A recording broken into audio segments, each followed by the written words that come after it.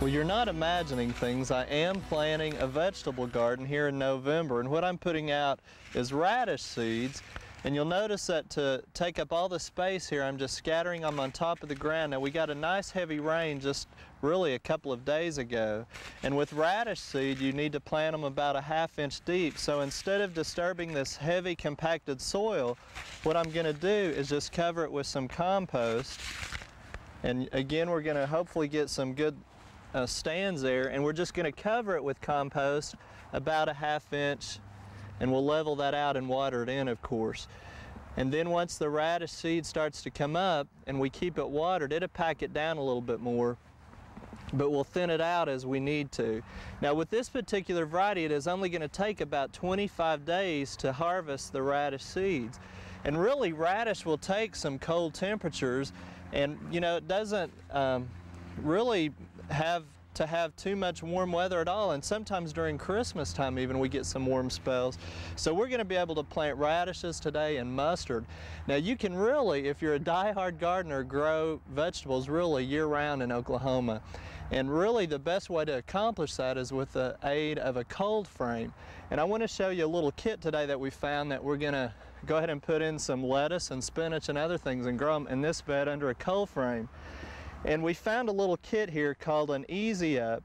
And really what it is, it's not any of the lumber, it's just plastic angles that you can use, and I call it a no-brainer kit, especially for someone like me that has a little bit of trouble with carpentry work. And what you do is you just slide in 2x2 lumber into these plastic ends, and it gives you your angles, and you can frame it in no time. And there's different sizes for the base and the different angles.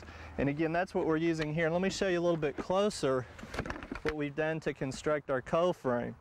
Inside here, you'll see two of the angle ones that are actually going to be the top of our cold frame, and then we've used the 2x2s. And Alan, of course, our handyman, has constructed this, and he's just nailed the base at the bottom without using the plastic one, so we have some extras to use later on in some other cold frames.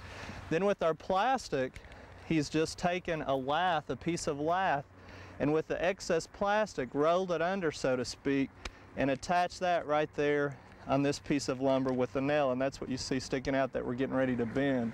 So it's pretty sturdy, and it's kind of cumbersome and long to fit the bed, so I'm going to have one of our volunteer Oklahoma Gardening Ambassadors, Don Banks, help me flip this over to kind of show you what it will look like over the raised bed.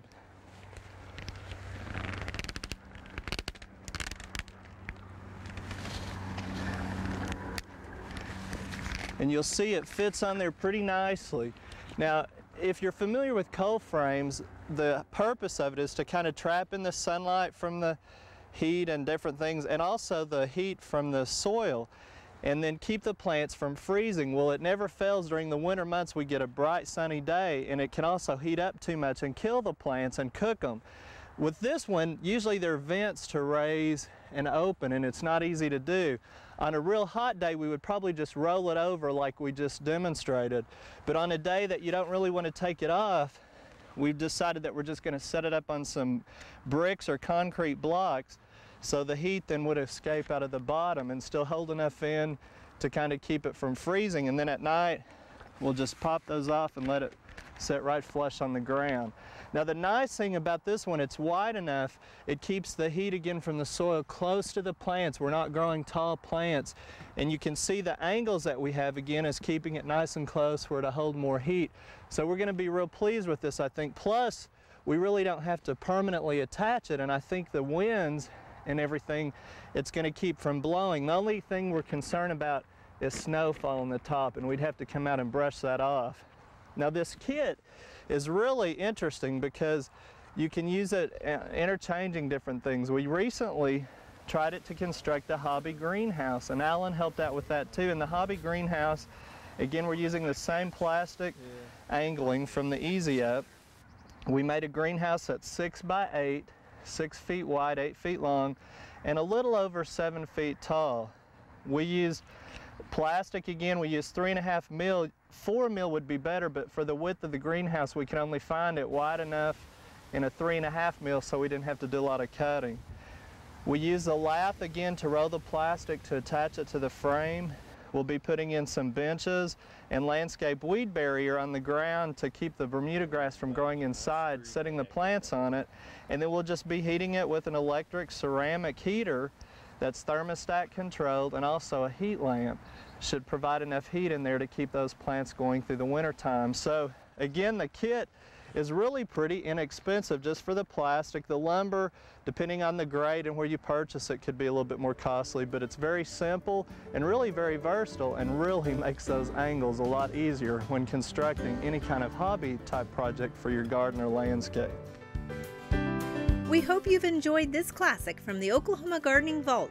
Remember, even though these tips and techniques are timeless, there's always something new to learn in the world of gardening. By subscribing to both Oklahoma Gardening and OK Gardening Classics, you'll have access to a wealth of gardening knowledge, both classic and contemporary.